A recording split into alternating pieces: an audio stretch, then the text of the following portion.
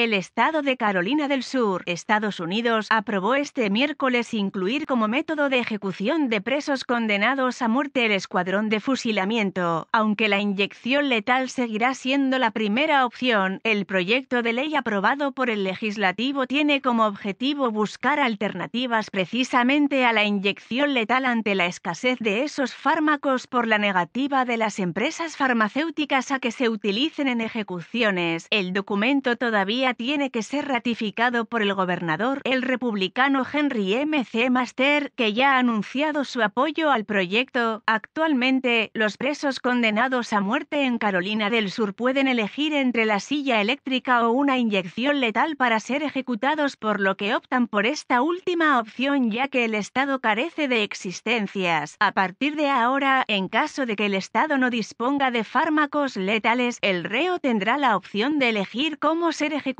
entre la silla eléctrica y el fusilamiento. Carolina del Sur se convertirá así en el cuarto estado del país en incluir el fusilamiento como opción, después de Mississippi, Oklahoma y Utah. El hecho de que el proyecto quede aprobado no implica que las ejecuciones en Carolina del Sur se reactiven pronto, ya que probablemente el texto enfrentará demandas que pueden retrasar varios años su entrada en vigor. La última ejecución en Carolina del Sur fue hace una década, el 6 de mayo de 2011.